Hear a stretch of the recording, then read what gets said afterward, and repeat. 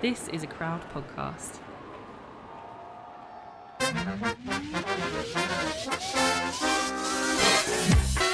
Are you typing in CBT kink? No, I'm looking at the listener. No, I'm looking at the listener questions and one step ahead. See it now. We'll Google it later. Okay. I want to see it. I want to know how it works. So now that you're dating again, what are the plans? What's the vibe for Valentine's Day 23? Well, I mean, I feel like I know what it is, but you probably can't say what it is. I will 100% still be hanging out with Stace. Stace, if you're listening to this and we haven't made a plan yet, can we please make a plan? Stacey's Lauren's best friend. If yes. if you didn't already know. Oh that. yeah, everyone knows Stacey. So yeah, I mean, I don't. Yeah, like like when you're kind of like dating or in situationships, it's kind of like, when do you go to that bit of like, let's spend Valentine's together, or let's. Ooh. So yeah, I don't hate it as much as I probably have in the last few years. I'm open to it. I'm open to receiving presents from my many. Stop it. Honestly, we're like 30 seconds into this recording. I'm open to receiving presents from my many secret admirers. My vibe is like, yeah, I'm cool with it, and maybe I'll do some stuff, but if not, basically it'll still be proper Galentine's. I'm actually celebrating proper Galentine's this year. So for anyone who watches Parks and Rec or has watched Parks and Rec, Galentine's Day is the 13th of February and it's the best day of the year, and it's where you get all your girls together. And I'm going to see a show with someone I used to work with, and I'm very excited. So Galentine's Day is more my vibes, babes. That sounds fun. What are you and Matt doing this year? I think I might cook a nice meal this year. Last year, was it last year? I think it was. He took me out for a really nice meal. Planned something, like, I think I was a bit moany, like, you never did anything romantic. So he was like, next year, your turn. So I might just cook something nice. But Valentine's Day is just another... Don't say it. It's just Don't do it. Consumerism, isn't it? It's just consumerism, and we just all have to buy into that. We have to buy cards and presents, and then you feel shit if you don't get them. No, it is nice. And I think if there's thought there, then it's nice. But it's just... Like, you know how I feel about Christmas. Is it literally like Christmas but pink? No, I don't mind it as much. I definitely don't have as strong feelings about it as I do as Christmas. I think it's nice, but I just don't really I don't go ham on it. No, I actually really do like Valentine's Day as a concept. I think it's super cute. It's like any excuse to kind of like show someone you love someone, and whether that person is a romantic person or a friend or your family, or I think I spent Valentine's 21 with my mother because we were in lockdown 74. We had a lovely time. We had oh my god, we did like the M&S like dine-in for two. Did you? I think I remember going like round this big M&S, and you could see all the couples there, like with their masks on, all queued up, ready to get their dine-in. I was like, there's me and my mother. But we had a lovely time. So it's just about showing some people that you love them. You should do that 365 days of the year, to be fair. I was but sometimes people need a reminder to be nice to each other. That's true. And to have fabulousness. But do you have anything for the bag of dicks this week? Yeah, I do actually. Something that I've seen a lot on TikTok and has been really bothering me. And I was like, that can go into the bag of dicks. Did you really think that's so good? Perfect. So basically there's this TikTok trend where someone goes round, like, one of them was in a gym, to be fair, and then like on the street or whatever, and they just ask random people, would you date somebody who was overweight? Now, I don't really love that overweight term. Like, it's such a leading question. It's a really leading question. But if you're asking certain people, it's such a leading question. Yeah. And I think, okay, so there are a few issues with it. Just a few. Just a few. I think first of all, I just will say that sexual attraction is not a choice. So if you're saying, like, I'm not really attracted to bigger people, like, I think that's fair. Yeah, fine. That's fair. It's like, we all have our preferences. But what I didn't like was a lot of the commentary, like, I would say like 80 to 90% of it was around, I wouldn't date them because it shows a lack of willpower and self-discipline and self-control. And that just made me quite cross, because I think that's quite a lazy attitude. Stupid. It's also not factual. So it's not factual. Off. And I think that some people, like, a lot of the time, people assume that fatness is a choice. And that isn't always the case. I feel like TikTok is quite it's very unregulated. There's a more anonymity, I think, on TikTok. A little bit like Twitter. And you know what's so funny about that question is it's a leading question, And I feel like you're going to get a certain amount of people who are going to say, no, I wouldn't, who actually would. And it's that thing of like, it's, you know, we've talked about it in previous episodes about there being this bit of like, you know, some men more than women, but that's not to say women aren't the case, like a bit more almost ashamed of, they're not going to tell their mates they're going to date someone that's bigger, and they're not going to say it in front of their mates. Straight into the bag of dicks. So today we are doing a highly requested episode. It's something we've spoken about a bit before in our mental health stories episode, and throughout the first 2 seasons we speak about it quite a lot, to be honest. But today we're going to do a little bit more of a deep dive into anxiety. And thank God we've got an expert in the room, because I feel like me and Laura probably both need it. So a huge welcome to anxiety therapist Josh Fletcher, who's known on Instagram as Anxiety Josh, which is the best name ever. So thank you so much for coming to Go Love Yourself. How you doing? Thanks for having me on. I'm doing well, thank you. My first name isn't actually Anxiety. It's not officially on the birth certificate. My mum would be a bit of a sadist if she was doing it. It's just like a foreboding. Like. What a self-fulfilling name. Yeah, for sure. Oh, it's so nice to have you on. I'm so excited about this episode, I've got to say. Yeah, Lauren might cry, but we're 100% going to cry. So before we start, we've actually got a new segment of our podcast, which is basically where we put things that we don't like into the bag of dicks. Which don't worry, everyone, we've got it here with us today. And I know it is an actual sack with a white penis on it. What have I walked into?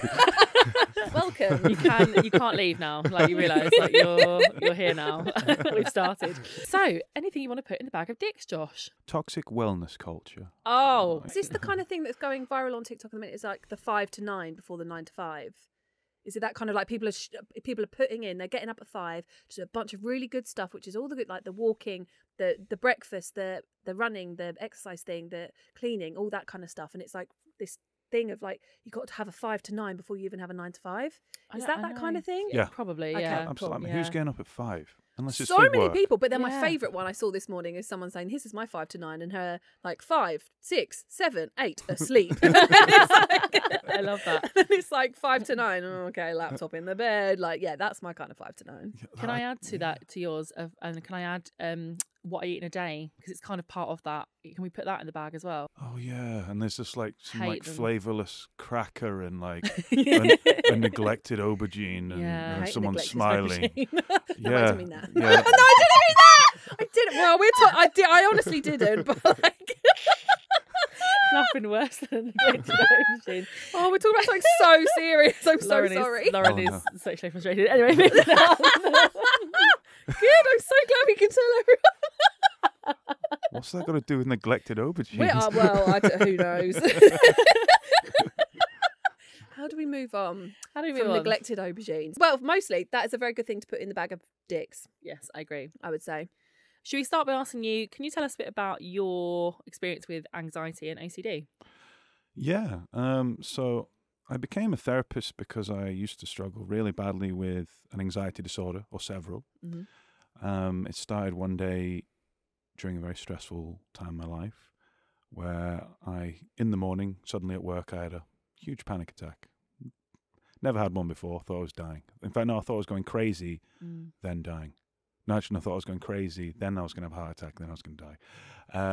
And I was just making a cup of tea, and suddenly I was overwhelmed by all these really intense feelings. I felt dissociated.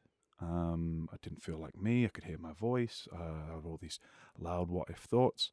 Everyone looked a bit weird. I was like, "Oh, you've gone and done it, Josh. You've broken your brain. Well done." It was coming one day. It's happened. It's done. And that was the start of something called panic disorder, which is when you have a panic attack and you hate it so much that you fear another one happening. Oh my God, So, that's terrifying. Yeah, and I then didn't know that was a thing. That's terrifying. oh, it's very, very, very common. Yeah. And then I developed agoraphobia, which is the fear of going anywhere just in case you panic. I mean, there's a misconception that it's like a fear of open spaces, but actually, no, it's a lot more complex than that. I finally kind of worked out what was happening with me after a long time of not getting the correct help. Well, at the time I was a teacher. I was like, how can I merge my passion for telling people about anxiety as well as my skill set as a teacher? So I thought, I'll teach about anxiety. And thus, Anxiety Josh was born from the embers.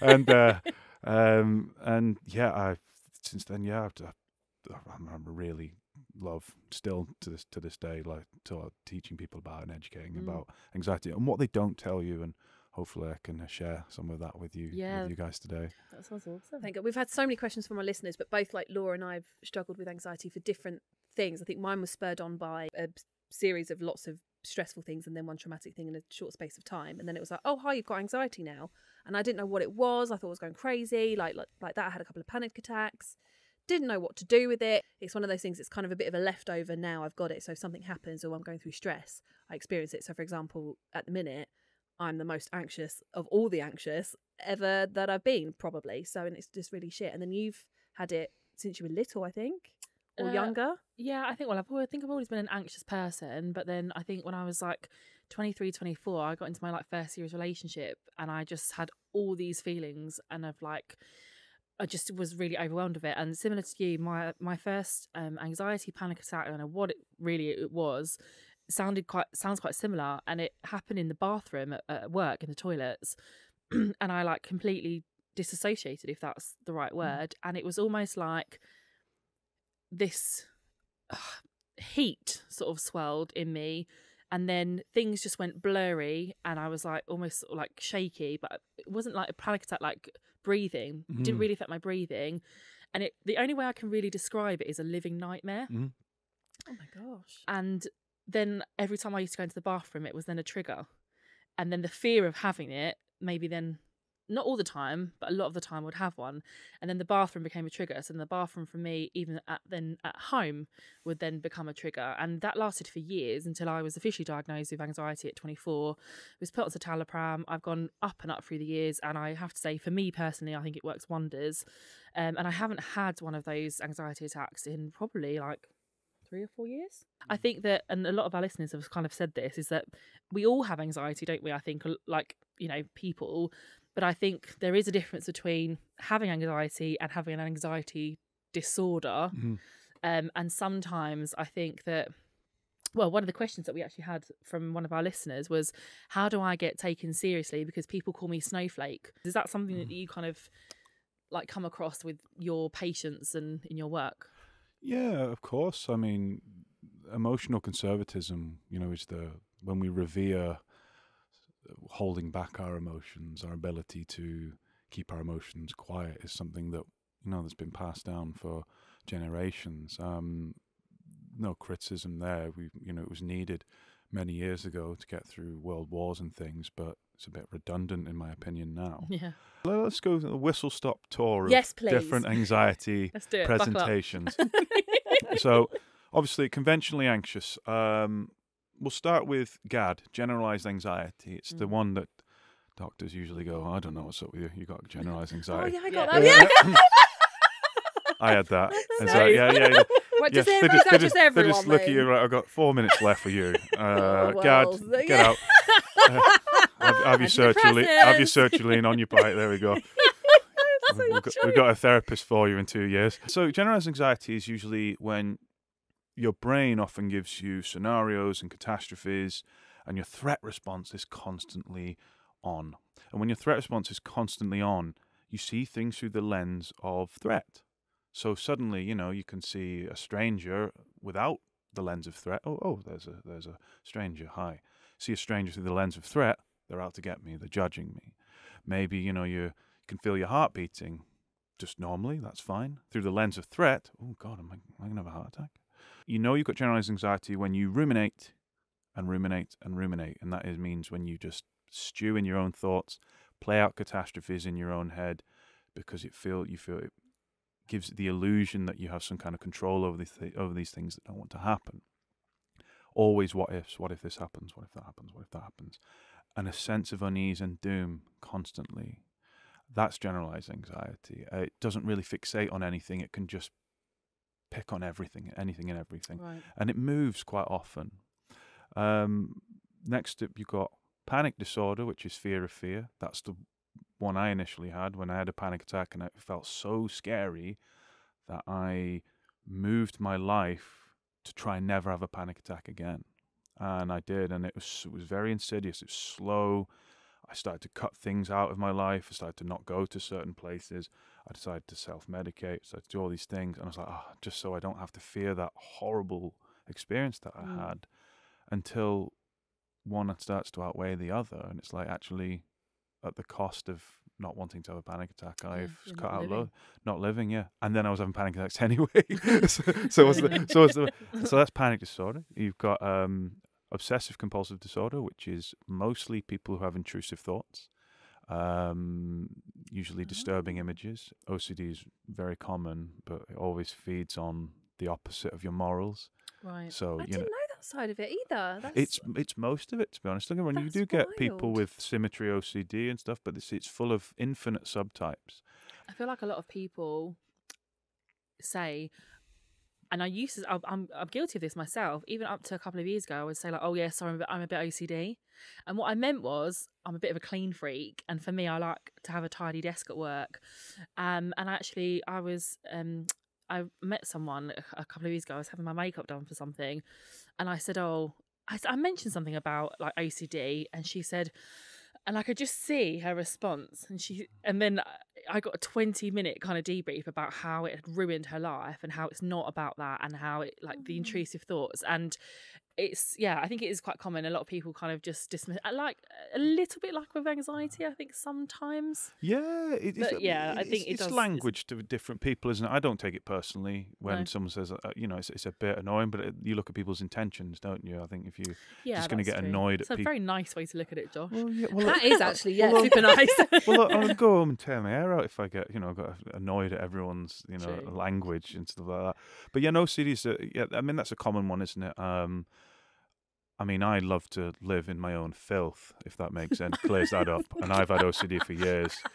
I'd often, you wouldn't walk into my house and be like, "Oh, he's got OCD," But DVDs are not in alphabetical order. Right, the fact you got DVDs is very upsetting. But Hey, there's nothing wrong with Homeward Bound 1 and 2. Brilliant. And still got them. Didn't even know there was a 2. I'm just trying to make you cry. Subtle stuff in there. Other ones, you've got social anxiety. That can be quite complex. So some people with social anxiety will often, care what people think. They'll try and play out conversations before an event, during the event, and have an analysis afterwards. People with social anxiety often find it difficult to say no. They're people pleasers. They never really take time to think about what they think of the other person. They're just, a lot of energy is poured into placating the person in front of them. Usually because of bullying or having a weird upbringing, or maybe there's some trauma. Social anxiety, there's so many different reasons why people can be socially anxious. Because for social anxiety, for me, or my knowledge of it, is that it's one of those things that you don't go out, you don't like going to social. You're an introvert, like you don't like going into social. Okay, so that's what for me I thought social anxiety was. But everything you just said, I'm like, like ding ding ding ding ding. Like the people pleasing side. You can have social anxiety and speak to most people. I had social anxiety pretty bad until there was a particular kind of person I'd speak to, and it would be a trigger in me. I'd be like, why am I reacting this way to this certain person? Why am I finding it difficult to say no? Why am I people pleasing? It's when, when you usually end up in bad relationships, it's usually this unprocessed stuff. And I was like, oh yeah, I was drawn to this person even though I knew rationally it wasn't great and stuff like that. So social anxiety. What has happened? Yes, this is my life now. Yeah. As a therapist, when people come in like, I have social anxiety, I sit back, this is going to be juicy. Finally, sick of all the panic attack people. Panic attack people, go away. Let's mix it up a bit. Panic attack, the social anxiety people. Yeah, and then you've got, there's plenty of other presentations. But you've got things like PTSD, complex trauma, anyone who's been through something traumatic. You've got PTSD when you have like flashbacks, or certain smells send you into overdrive, and it puts you in this threat response. So there's a little kind of cashew-shaped part of our brain called the amygdala. That's a good word, isn't it? Yeah, so it's like a Greek god or something. Yeah, I don't know if it's Latin, mythical something. I should know. I don't. God, Josh. And the amygdala is the fastest but dumbest part of our brains. It will act faster than your thinking brain. I'll give you some examples of what the amygdala can do. So have you ever had one of those dreams where you're nodding off and suddenly like you dream you fall over a curb or something and you drop back up? Yeah. That's the amygdala hijacking your brain and body and putting you just in case you're in danger. Oh, wow. That's all anxiety is. It's a threat response. Some people have it first thing in the morning, like, ooh, I've got a threat response. I'm not quite sure what it is. Why is my threat response going on? Oh, good, because I literally will be like, I'm anxious. Why am I anxious? What am I anxious about? And then I'll have to like list all the things. So it's that like threat response of like, what am I? I literally will be walking like, what's happening? It was like an immediate, what's happened?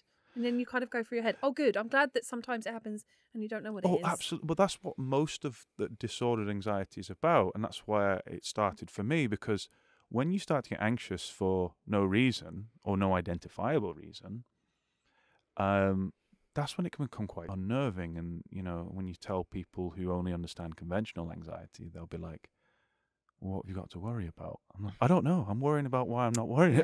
Yeah. I know what I'm to worry about. Yeah. I get to my day off, but I've had a really stressful week, and suddenly I wake up, I'm like, I'm really anxious. And is that why, like, sometimes, you know, like they say, like, the straw that broke the camel's back, but like, why small things? Because I sometimes feel like that, like something small will really upset me for days or hours, and then like I think to other people they'd be thinking, oh, just like get over it. Yeah. But it's not that easy, I don't think. When you have anxiety, you have to live with that because small things, like, they fester. Do you get that? Yeah, that makes so much sense. And it's usually, I mean, when it started for me, it was when I dropped a spoon and it was too loud. And that was the final drop in the top of the flask and it overflowed. Or I think one of my clients said once, it was like, buckaroo. Remember that really traumatizing game? I do remember. That's a fight or flight right there. This is not fun. Like, just anticipation's like too much, and they're like just kick already. I got my first "You're a fat bitch" the other day. What? Woohoo! I had someone. I was in M&S car park. Thank you. And these horrible. They must have been like late teenagers. Were yelling the most disgusting racist comment at this woman I'd ever heard in my entire life. Like, I nearly cried. It was disgusting. I was like, and I had my nan with me, God, and I just like went for this girl and I was like, whatever I said, and then she was like, well, fucking look at you then. I was like, I'm just here, like, leave me alone. That's awful. Yeah. I know, but like you kind of rationalise it with like you're clearly a dickhead. Like, Yeah, I'm not really going to worry about what you think. Yeah. But I know that you have had that before. Loads of our listeners have had it where they've had all these awful comments and stuff, and there's such a direct correlation. Do you get that a lot with patients or just people that you speak to as well? Yeah, it's a difficult one as well, particularly with body image or any focus on the self, because our brains are actually kind of designed to always, on some level, care what people think. Because for our ancestors, like thousands of years ago, you know, you had to kind of people please and care what the tribe thought, otherwise you'd get banished. You know, and then I can't survive without, you know, without a takeaway number. Never mind walking around the wilderness. But then when you look at kind of what we're going to look at collectively is within the tribe society now is what are the conditions of worth that we going to pin importance to, and unfortunately, image is still very strong. Yeah. For me, growing up, definitely, I definitely felt like an outsider because of my size, and it really affected like my. And it's funny because I think when I was younger, I didn't realise I had anxiety, but now actually, really, just from what you just said, I'm like, oh yeah, I did. I don't know what it's like not to be anxious. I think like it stopped me doing so much. You talking and just kind of triggered things. All of my friends used to hang out at McDonald's after school, and I never did. I never went to McDonald's because I didn't want to be the fat girl at McDonald's. Because I was so anxious that people would make fun of me whilst I was in there. It definitely defined me. And I think I've said this before, but I think growing up, I felt like I was my body. Like my body defined me. And it sucks. Like I just hate that I, like 15-year-old Laura, had to do that. I mean, anxiety and avoidance go hand in hand. My strong philosophy, particularly work with panic attacks, is that people measure their wellness their health on the amount of panic attacks they've had. Oh, I haven't had a panic attack for 3 years. I had one 3 days ago. I just don't mind. Because what I'm teaching the brain is that I'm not avoiding it. Right. And now I don't avoid places because actually what you're fearing is not the places, unless there's a particular traumatic trigger that's different, or there's actual danger. You know, we call it a threat response, not to forget there's actual threats out there.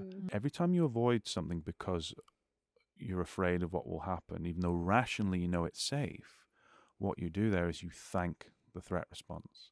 Now, I couldn't leave my house for a year because my threat response was saying, if you go outside, something bad will happen, agoraphobia. So every time I said, all right, yeah, I'll avoid, I'll do it tomorrow, I'm just thanking my threat response. It doesn't turn off. You can't think it away, but it does turn off with your behavior. And when I found that out, oh, it was really empowering. Yeah. And I pushed it and pushed it and pushed it and pushed it and pushed it. Everything the threat response was telling me not to do, you know, I lent into the 51% of, well, 51% of me wants to do it, so I'm going to do that instead. And you start to literally rewire your brain. That's how people can change. The brain can change itself. Anything you fear, whether it's judgment, maybe you're afraid of panic attacks, maybe you're obsessed with your own anxiety, maybe there's a new job you want to go for, maybe there's just a lifestyle change, and you've been avoiding and putting it off. If you step into it, the brain rewires itself over time and just habituates to it. It gets used to it.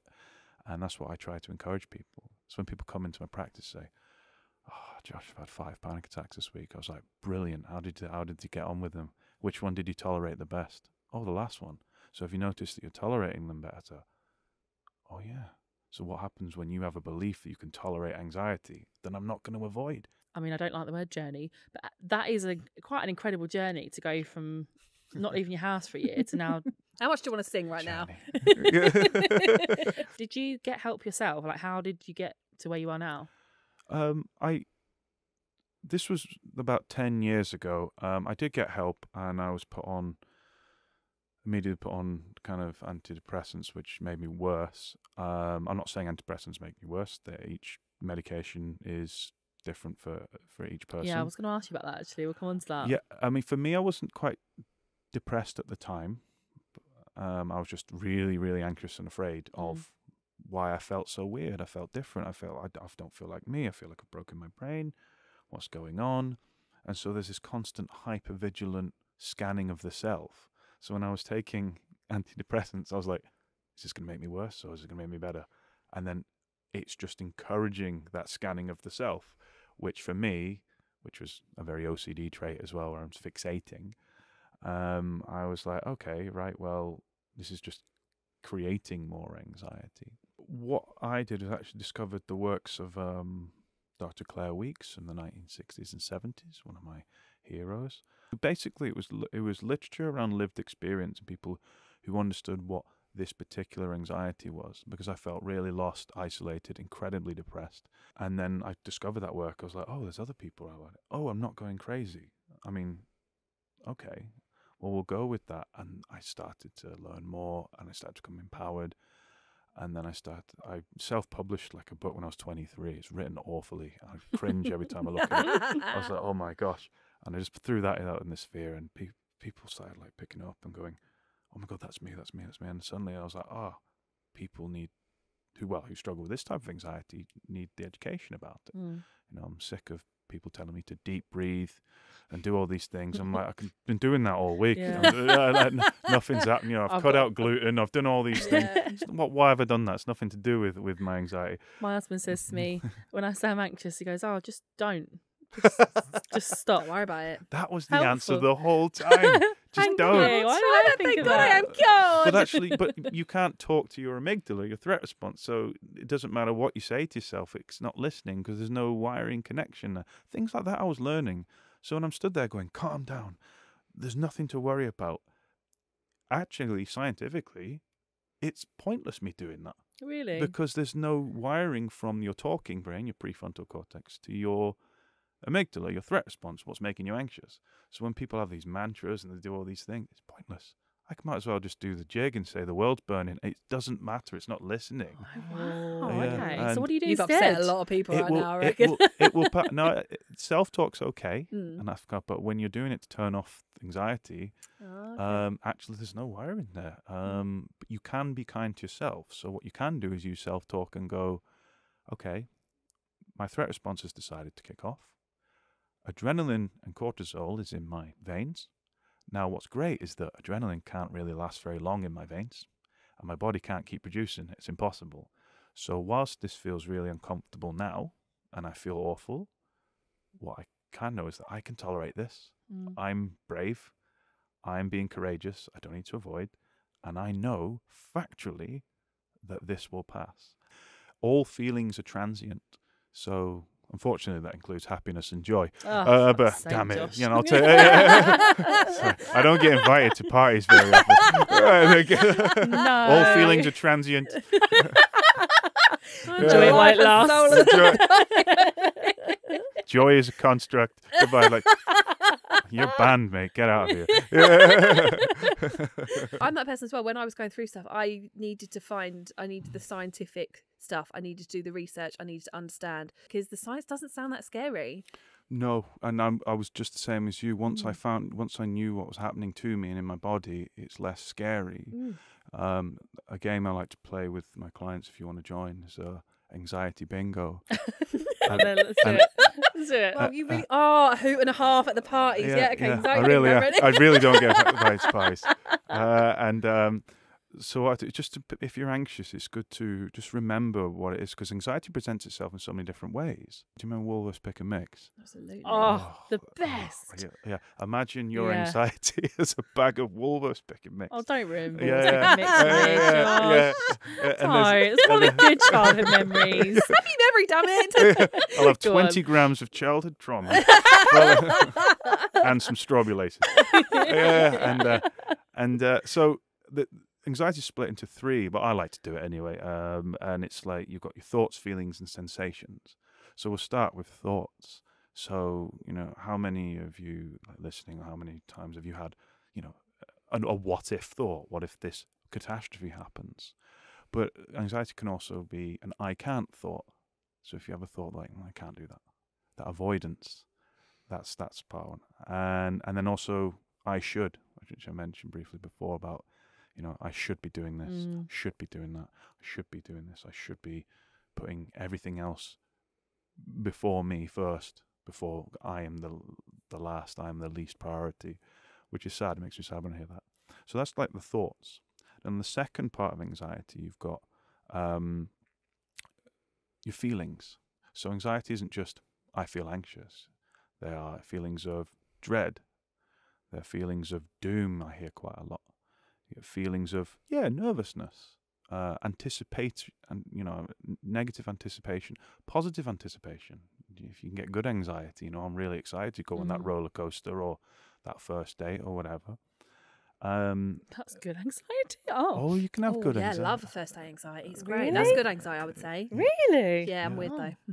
I don't make sense. Anyway, carry on. It's a mixture of excitement. And then in the last section of the pick and mix, you've got sensations. And there's such a huge list of these. So dissociation, so derealization, where we don't feel like we're here, like we're in the matrix, or we're not in our body. Only temporary. This too will pass. Chest pains, sweating, muscle tension is a big one. Jelly legs, dizziness, lightheadedness. We're going through them all now. Sounds fun. Sounds great. Digestion problems. This is great. Yeah, loads of them. There's absolutely, just loads A lot of of people get tingly hands and feet, don't they? tingly hands and feet, menstrual cycles out the window. You've got, you can't eat dry eyes. Eye floaters is one I get, like these little things just floating in your eye because you're stressed. Tinnitus. And I was having all these and no one was telling me what was going on. What? And then so I kind of just wrote them all out one day. I was like, right, if I have another symptom that isn't on this chart, which I never have done, by the way, this chart was pretty intense. I was like, okay, right. I think I've got anxiety nailed down now. And so I invite my clients and stuff to be like, okay, well, I think I'm anxious, but it could be anxiety and something else. I was like, well, let's write it down. What are your thoughts? Oh, well, I'm having a what if I've got a brain tumour. Okay, how does it make you feel? Doom and a bit scared. Okay, and what sensations are you having? Okay, dizziness, headaches, and I can't catch my breath, and my heart's going. I was like, well, sounds a bit like anxiety. I mean, if you're really worried, go to your doctor. And they're like, actually, yeah, I think it's just anxiety because I feel the same like I usually do. But anyway, that's the pick and mix. I mean, it's not one that you'd burst into Woolworths really for. In a set, yeah, I'm not remortgaging my house to get that pick and mix at the cinema. Yeah, no, it's so expensive, wasn't it? Oh God, yeah. I'm so glad you said that though, because I think sometimes there's a misconception that if you're anxious, like it's just nerves and like that bit of like feeling in your tummy, or it's the full blown like panic attack where you can't breathe. And when I've tried to explain to people these kind of weird things that I was having, this nightmare quality, like it definitely was heart palpitations, just the strangest sensation, I have to say. Like, I don't want another one, like, ever. Honestly, like, literally up until 2 minutes ago, I thought I was an absolute freak, and I was the only person that would have experienced something like that, because it wasn't the can't breathe, need a paper bag. No. Most anxiety attacks aren't what you see on Netflix. You're not like on all fours, can't breathe, flashbacks, dad didn't come to my baseball game, whatever. And that's not what an anxiety attack, you can't notice most anxiety attacks.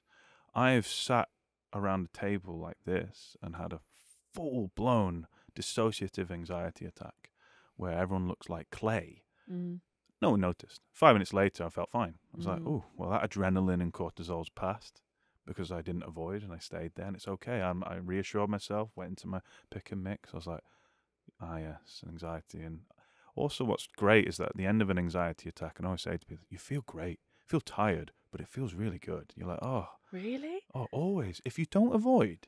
Oh, okay. It's worth sticking it out. It really is. I remember feeling very shaken, and physically I felt different. Like physically felt heavy. My heart would feel, and then I would, like, I can't, it's really hard to put it into words because, like I said, I haven't had one in a while.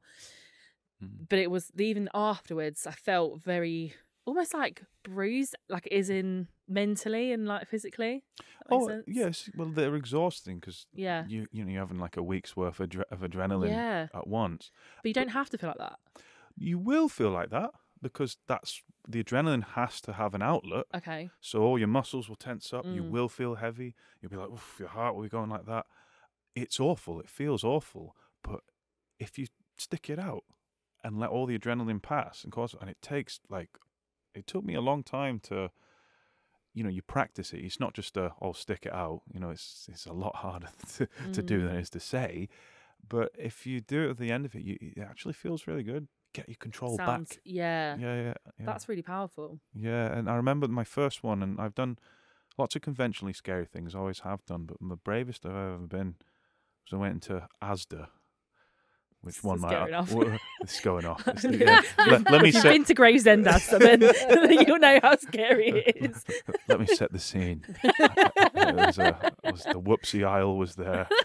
And there was some like 10p eclairs I wanted, but my crippling agoraphobia didn't allow me.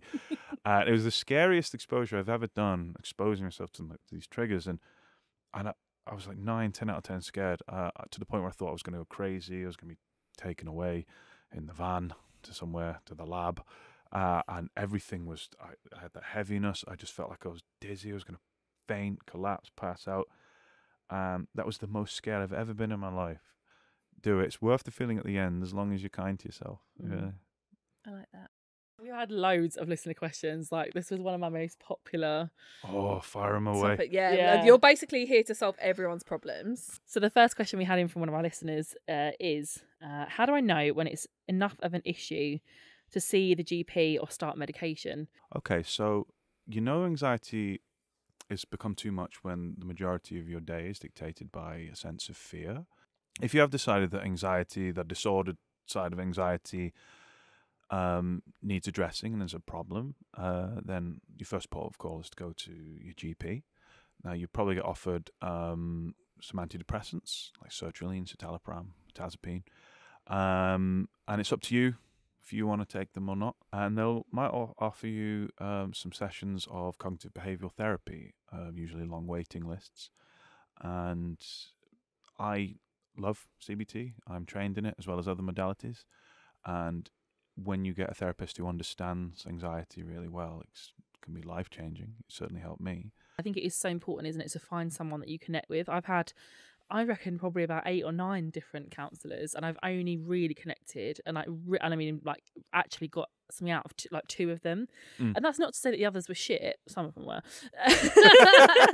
Maggie, no, I don't know. Looking at you, Maggie. No, I'm joking. There's a lot. Poor Maggie. There's a lot of bad therapists out there as well. I'm not gonna. Yeah, there are. But I think the thing is that the ones I thought were shit or whatever, they're not shit. They're just not for me because they didn't understand me. No connection. Yeah. That's the thing you just got to look for. Like I remember, like I went through my GP when I was 24, and I got therapy through Mind, and it was free. A lady called Tina, and she changed my life. And she was a big lady, so I think she got it as well from that aspect. But also, I didn't want to go to someone that was like, and how does that make you feel? Which is the title to my new book. Is it Not even joking. Is it really? Yeah. Oh no, I'm so sorry. No, that's the joke. Is it ironic? Yeah. It's Oh, ironic. thank God. Can you picture me? so You've known me for an thank hour. God. Can you picture me saying that? No, to be fair, I can't. Yeah. Oh, phew. Yeah. I didn't want that, and she was the antithesis of that, and she would be like, "For fuck's sake, Laura, what have you thought that for?" But I needed that. That's good. I needed that. But that wouldn't work for everybody. No, not like at some all. people be like, "This is my worst nightmare." Yeah, so that's all I kind of just wanted. My 2 cents of that is like, if you go to a counsellor and you're like, "Oh God, this is not for me," it might not be that it's not for you. It might be that you just haven't found the right person, and there's no shame in that. Go try one session with somebody, try another one with someone else. Yeah, like, mix it up for mix sure. it up. Find the one that's right for sure. you.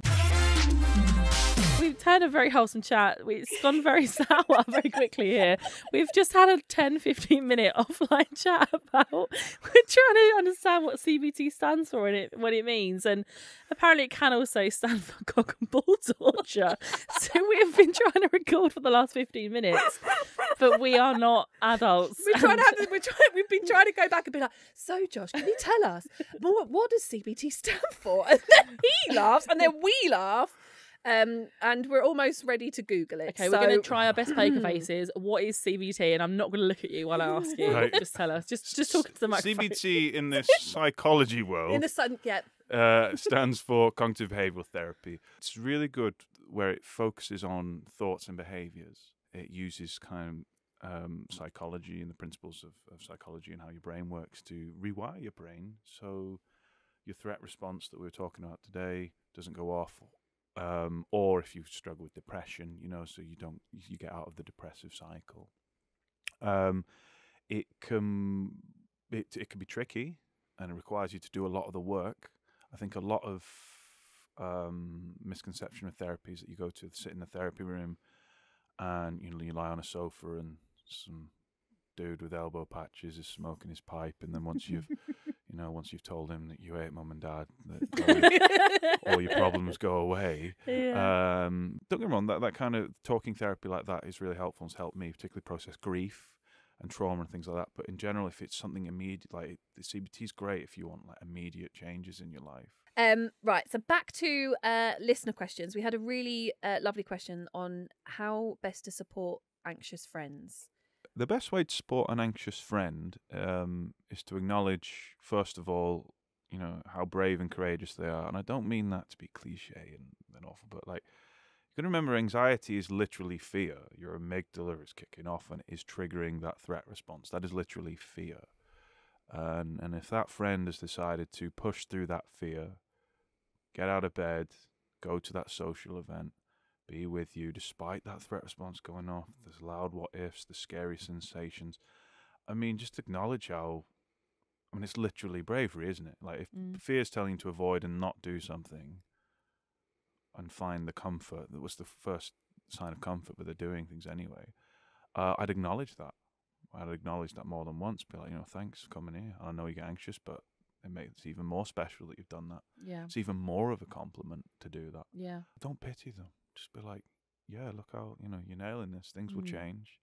And when we're anxious, and I'll be the first to say, we we're not our ideal selves who we'd like to be, but stick around for that ideal version of themselves, what they deem as ideal, because not only is their company worthy of it now, you know, it will be even more worthwhile when they feel more comfortable in themselves. And if you stuck around for that, then it's a joy for you both, isn't it? Yeah, Oh, absolutely. that's so nice. I love the way you framed it of bravery. That's really nice. I love that. So a lot of our listeners also wrote in to ask for some advice about dealing with the kind of side effects that come with having anxiety.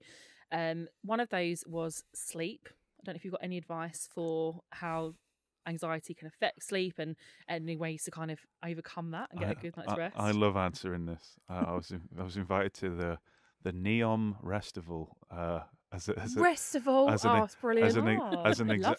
as an anxiety expert, and it just got to, and I'm like, what's your best tips for getting a good night's sleep? And my answer was, stop trying. A lot of anxious people are afraid of not getting enough sleep. And when you take that fear to bed, you're taking that cortisol and adrenaline to bed, and you ain't going to go to sleep with cortisol and adrenaline in your system. When I work with insomniac clients, is that their first homework is to stay up all night. Because like, what? Okay, I came to you to help me with sleep, and now you're telling me to not do that. And I was like, because I'm exposing you to the fear and the belief that you think you won't be able to cope the next day. Have you guys done this where you're looking at the clock like, oh, if I go to sleep now, I'll get 5 hours. Yes. If I go to sleep now, I'll get 4 hours. All the time. Yeah. If you're that person, I encourage you, if you can plan it, stay up all night and see what happens. You'll be groggy and horrible, you'll still function. Yeah. And suddenly you've removed the illusion that you not getting any sleep means you won't function. And that's the first thing I do with my clients. I said, stop trying to sleep. If I'm not tired, I will not go to bed. So sometimes I go to bed at 2 a.m., sometimes I go to bed at 10 p.m. I'll go to bed when my body says to go to bed. There's all this emphasis on routine and this, that, and circadian rhythms, whatever. I mean, whatever works for you. But if you struggle with insomnia, you're one of these. And I know what it's like. I guess every year, you know, I always get them. They're like, I've done the sleep routines. I've got the pillow mists. I'm doing all this and doing all that. And I must have the pillow mist. it is great, that stuff. It is Anyway, good, yeah. and you ain't getting any sleep. You're not. Yeah. No. Whereas once you just let go of the fear of not getting sleep and realize that you'll function regardless, you'll actually sleep better. I'd rather have 3 hours of non-resistant sleep than 8 hours of tossing and turning because I'm trying to simulate what is supposed to be good sleep. Okay, and what about catastrophizing? So when you're catastrophizing, you know you're catastrophizing when you've got loads of what ifs and a sense of something bad's going to happen. Yeah. So what you can do is imagine the scenario that you're catastrophizing about on a spectrum. You've got one end, really not likely. On the other hand, it's probably happening right now. The threat response will its job is to make you think that it's the extreme end of the spectrum, like it's happening right now. I mean, how many times have you had a what if thought and been pretty much convinced that that was going to happen?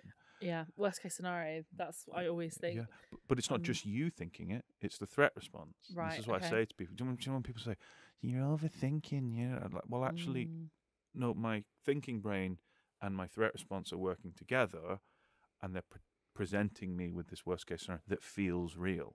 It's not just me overthinking. It's like you've got to understand these people who just completely dismiss you for it. It's like, no, actually, I'm dealing with something here. Step away from it. Acknowledge that, you know, okay, my brain's doing this and it's giving me this thought and it feels real. But you don't need to engage with it.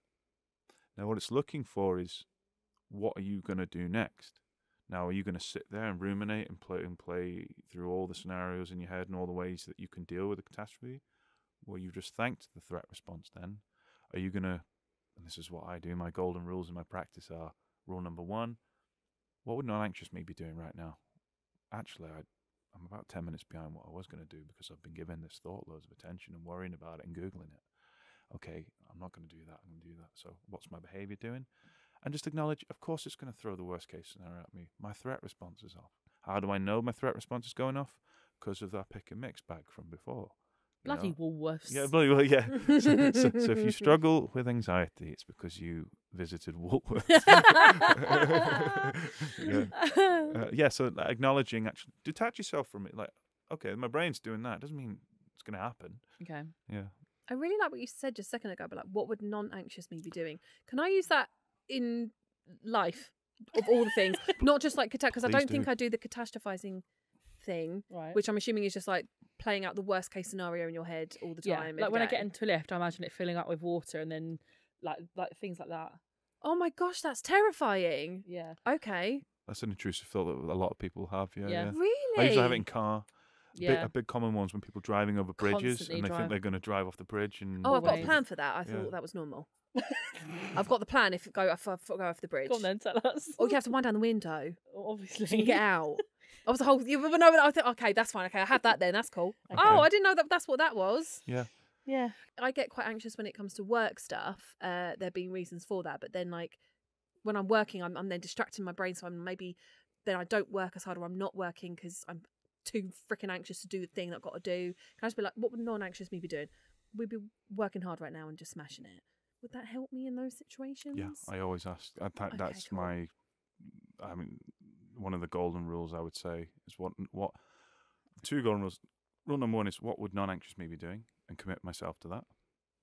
Rule number two, and it's a bit of a wordy one, but is what I'm doing right now teaching this threat response, this amygdala, that this uncertainty is okay? Even the bridge scenario, you fail rule two, because if you're winding down your window driving over a bridge, you're thanking that catastrophe. You're going, okay, just in case that happens, I'm going to do that. The odds of you going off that bridge are infinitesimally small. So why are you behaving like it's actually one of those things? And the brain will remember. So the next time you go over the bridge, it'll be, you haven't wound down your window. Or maybe you go over a bridge in the back of a cab and I can't wind down the window, and suddenly you'll get anxious because the brain remembers. It will remember these times that you acted out of defense.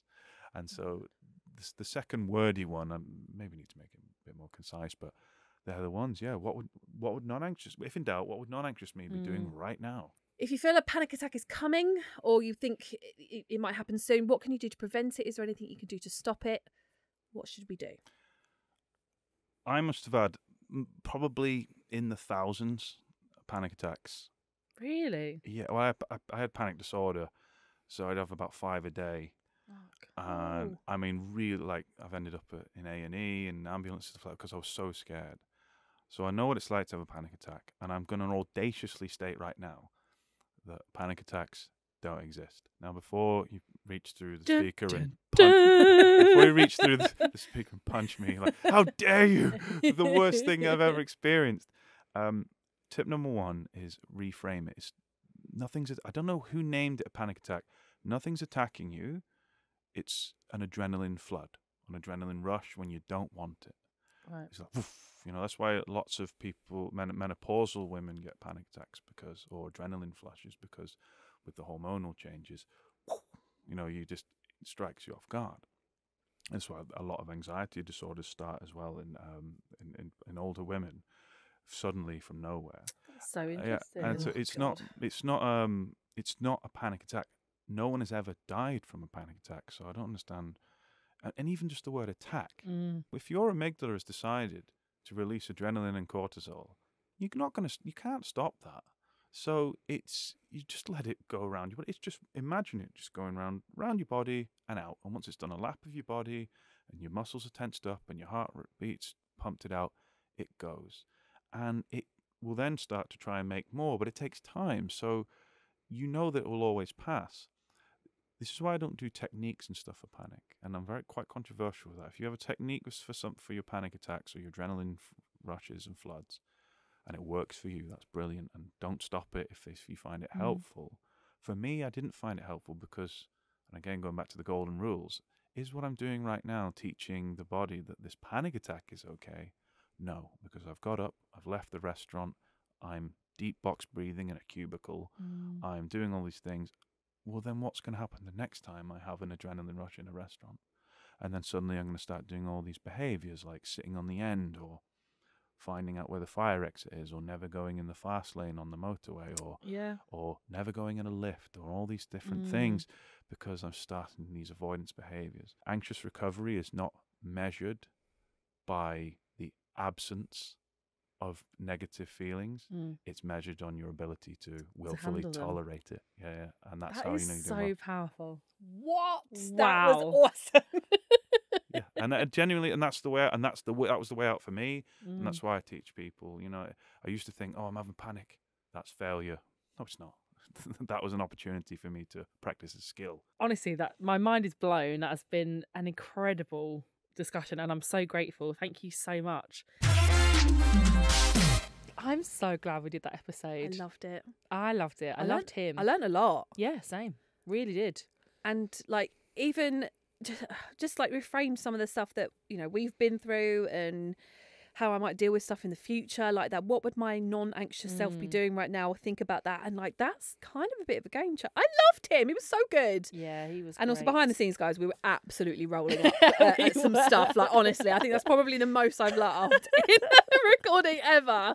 So I absolutely loved it. We obviously really hope you found that helpful as well.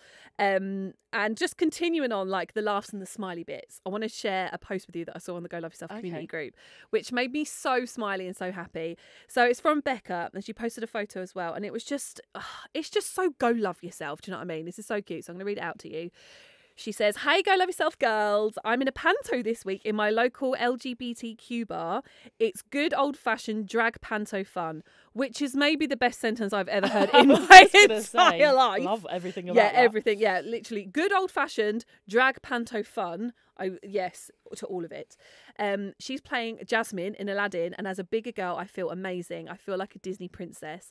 I guess the point of this post is just go for it. Don't let that little voice tell you not to go for it. I love theatre, but always thought I was only ever good enough to play the fat comedy characters. But this feels amazing to play a princess too. We've all felt the pressure to be society's media standard of beauty, but beauty truly does come from the confidence to be unapologetically you. I hope this makes someone feel a bit better about themselves today if they're feeling down. And there was loads of comments underneath it of the same thing. We also had somebody else in the comments say that they played a plus size fairy godmother. Like, yeah, isn't that just so nice? It's awesome. I love the community we've got on Facebook. If you're not already joined up, then you absolutely have to go to Facebook and search for Go Love Yourself Community. It's a really wonderful, supportive, safe space. It's a closed group as well. You can also DM us on Instagram if you want to chat at Go Love Yourself Pod, or you can email golove@crowdnetwork.co.uk. And if you want to support the show, you can do that by subscribing on Patreon or Apple Podcasts, where you can get ad-free or early episodes for £1 a week, or you can listen ad-free on Amazon Music. Or you can watch us on our brand new YouTube channel. Just search for Go Love Yourself. We love the YouTube channel. We're literally sitting here waving at the camera. And we've still got a few tickets left to our live show on Friday the 3rd of March. The link to those will be in the episode description. Thank you so much for listening. We really hope you loved this episode as much as we did. And we will see you next week. Bye-bye. Bye-bye. So long. So long. Farewell. Auf Wiedersehen.